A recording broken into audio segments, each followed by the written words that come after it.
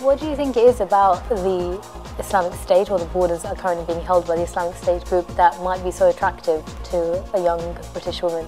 A lot of these young people that are my age feel like, wait, you know, by going to Syria, I'll be able to be like a superhero. They may have good intentions, but there's still so much for them to know.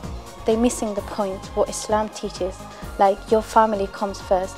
If someone wears a niqab over here, like in London, I've seen so many people being spat on, being sworn at.